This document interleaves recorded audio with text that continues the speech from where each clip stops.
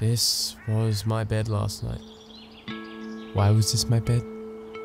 Because I was kicked out of my own home by my own father at the drop of two powerful words. I'm gay. An average of 40% of homeless youth are a result of these words. And now I'm a part of that stat. You don't always see us on the streets. We're usually crashing on couches. Friends ask, "What's wrong?" and you say, family problems. You lie, because you don't know how they'll react, and you don't want to lose another place to sleep. But eventually, you have to. Move on. And now I'm here. I didn't choose to be homeless, and I didn't choose to be gay. But you can choose whether or not you accept homosexuality.